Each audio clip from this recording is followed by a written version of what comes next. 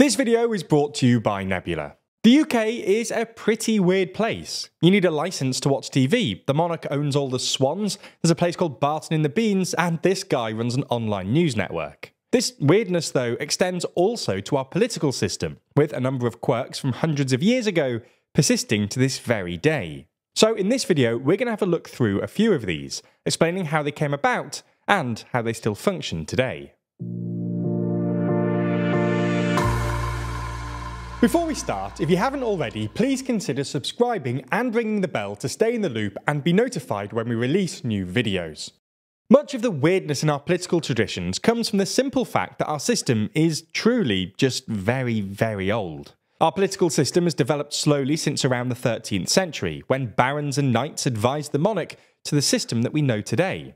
With this, practices and traditions developed, and while some of the more important ones have been modernised to work in the 21st century, some have been kept as is. And to be fair, it's easy to understand why. If these traditions and practices aren't too important, then the weirdness of them gives the Westminster system a bit of charm, while also reflecting its long history. So let's get into some of the weird political traditions an MP might come across on a typical day in Parliament. Now, starting the day, an MP might decide to go to the cloakroom. It's the UK after all, and the vast likelihood is that it's been raining. Upon hanging up their coat, they might notice a small ribbon. Now, this isn't purely decorative. It's actually there for an MP to hang their swords up. After all, it's well known that MPs aren't allowed to bring their swords into the House of Commons. There's even a rumour that the lines that MPs must stand behind when debating the House of Commons chamber are deliberately designed to be 2 sword lengths apart, in order to prevent particularly aggressive parliamentarians from resorting to duelling. However, some actually think this theory is unlikely because, as we stated earlier, swords are banned and have been in the House of Commons for centuries. Anyway, once the business of swords is dealt with, an MP might decide that the next best thing to do is source some snuff. As most of our viewers were born in either the 20th or 21st century and not the 18th or 19th, it's likely that many of you don't actually know what snuff is. Effectively, it's a form of tobacco that's snorted rather than smoked. This was introduced in Parliament in 1694, when smoking was banned in the Commons. As such, a doorkeeper ensures that the so-called parliamentary snuff box is always stocked with snuff from a local tobacconist. The current box was created in 1943 from a door frame that was blown apart by a German bomb, and has had inscribed on the lid all of the principal doorkeepers since its creation. However, despite its fancy design, if our hypothetical MP were to take up their entitlement to free snuff, this would make them the first MP to do so in decades. A Freedom of Information request from 2010 found that the last time an MP used the box was all the way back in 1989.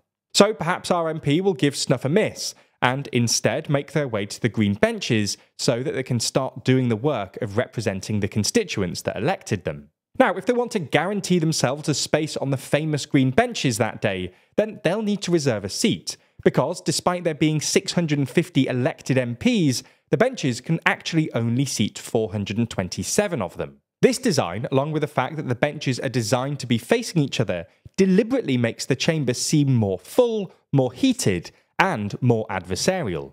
There was a moment when this could have been changed though. As we mentioned more offhandedly than we probably should have earlier, the House of Commons was hit by a German bomb during the Second World War, and was set to be rebuilt. The then Prime Minister Winston Churchill had the option to change the design of the chamber and make it less adversarial, perhaps by making it bigger and opting for a semicircular design, something that parliaments around the world were adopting at the time. He decided not to, and rebuilt it pretty much as it used to be. So MPs still have to cram into the chamber. But how would our MP reserve their seat? Well, they do this by attending morning prayers and filling out a prayer card. This is one of the only ways to reserve a seat, and can be important on days when high-profile debates are scheduled. Regardless, assuming that our MP does get a seat booked, they may go off to their parliamentary office to get some constituency work done while they wait for their debate.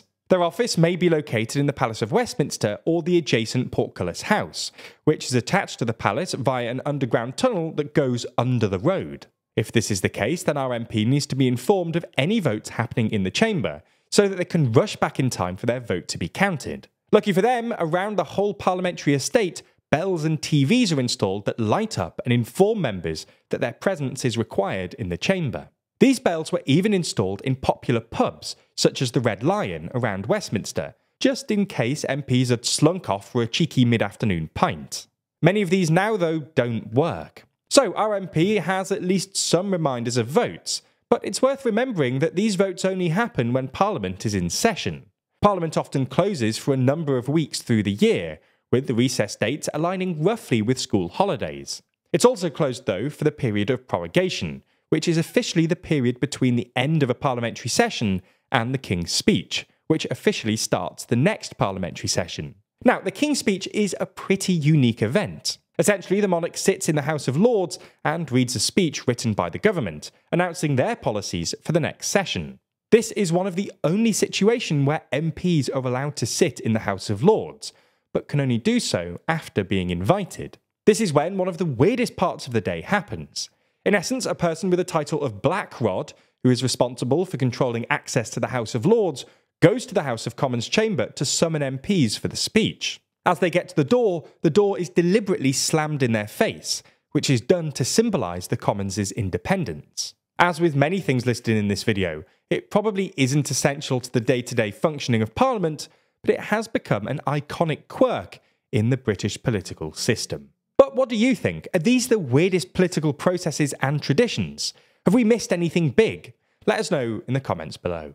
That's not the end of this story either. So if you want to dive deeper into this and other stories, we have an exciting announcement. That's because it was revealed, in Variety no less, that we're building a new product with our partners at Nebula, called Nebula News. Let me explain this exciting announcement. In an increasingly polarised and confusing world, it's hard to find news that matters and that you can trust. So every day, the TLDR team curates a selection of videos that matter most in the world right now, handpicking a feed of content which should keep you up to date with everything you need. That means no more overwhelming feeds of news coverage, and instead just the stories that matter most. Videos produced by the brilliant creators on Nebula and curated by the TLDR team. It's truly the easiest way for you to keep on top of the news that matters to impress at your next wedding, dinner party, or whatever your life entails. It's not just curated news content brought to you directly by us. Nebula also features exclusive original content.